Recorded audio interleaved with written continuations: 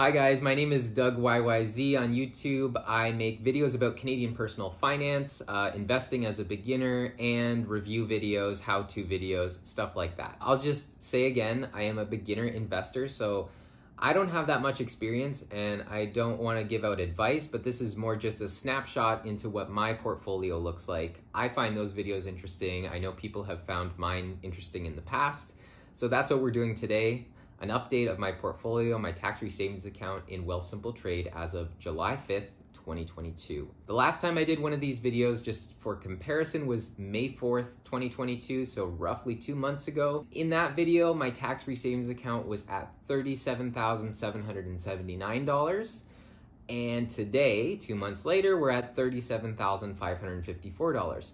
Doesn't seem like I lost that much money, and things have been very turbulent lately, very chaotic, with like threats of a recession coming and inflation being the highest it's been since like 1970. There's a lot of people who are worried and not optimistic. Some people who started investing and are pulling out. I'm not doing that.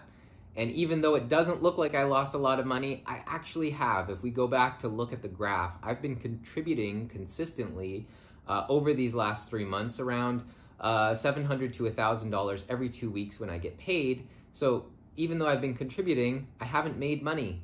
That's because it's continued to drop. So I'm down 10% over the last 3 months, which adds up to quite a bit. It's $4,000. And the reason why I'm optimistic, they say don't try to time the market. It's very difficult to do that and come out on top. So that's not what I'm trying to do. I'm just taking a more optimistic attitude and consistently putting money in, consistently buying stocks, because in the future, you're gonna look back at this time and be like, hey, good on me for continuing to buy. Those stocks I bought at that time were at such a discount, and now my overall price, my average price for whatever holding it is gonna be lower than people who buy when it's booming only. Just to kind of prove that I'm not too worried and how optimistic I am about this, even though I've lost that $4,000 over the last 3 months, I still took myself on a trip to Europe. My credit card bills are full with their balance. I need to pay down, but I'm still investing, still putting money aside for that and making it a priority. My focus with this account is really on dividends. I put together a spreadsheet to start tracking how much I'm bringing in per month and setting myself a little goal of trying to bring in $200 a month in dividends by the end of the year. Right now, it's averaging out at about $120 a month. My best month was April, and that's pretty much thanks to Scotiabank, which brought almost $80 in dividends, and Scotiabank is one that pays out quarterly. So my strategy to get closer to that $200, let's look at what I'm buying, how I'm trying to get there. So I think the main driver in this is just trying to find things that pay more, a higher yield. For me, real estate investment trusts are kind of like a safe bet.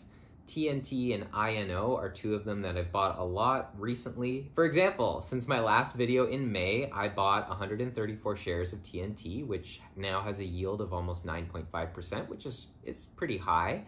And just a reminder of why I like TNT. They have 46 properties across Canada, 96% occupancy rate, so there's not a lot of vacant units at all in their portfolio, and more than 3/4 of their tenants are either government or credit companies. And both of those are very reliable tenants to have. The government is always going to pay their rent on time and in the full amount.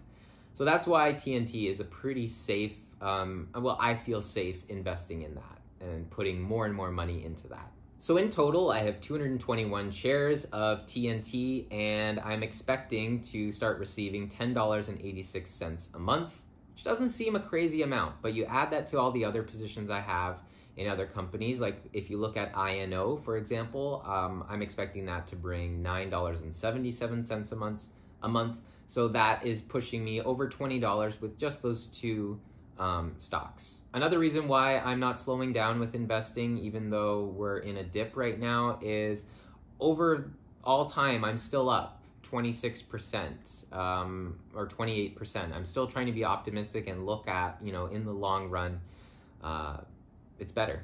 Stocks are at a discount right now, so get them while they're cheap. If you've been thinking about investing, or if you do already and you want to change your investing platform, I've been really happy with Wealthsimple Trade. It's got a very easy to use interface. The mobile app is great, just very clean and straightforward. But the big reason I decided to go with Wealthsimple was because they offer free Canadian trades. Not many other providers do that. If you're looking to trade foreign stocks, then there are foreign exchange fees, and that's where they make some of their money. So maybe look for another platform, but for me, this works perfectly. If you want to sign up for Wealthsimple Trade and give it a try, I encourage you to use my link in the description below, because if you do, when you start trading, we'll both get a free stock, and it could be valued anywhere as high as something like Shopify or more, or actually Shopify just had the stock split, so it's not worth that much now.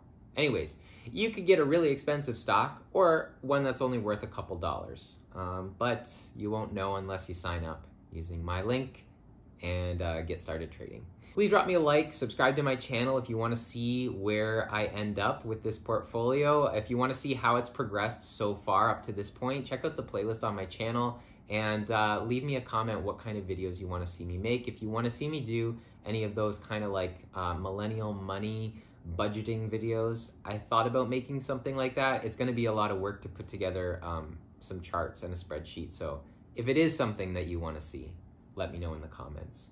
And I'll see you in the next video, guys. Bye.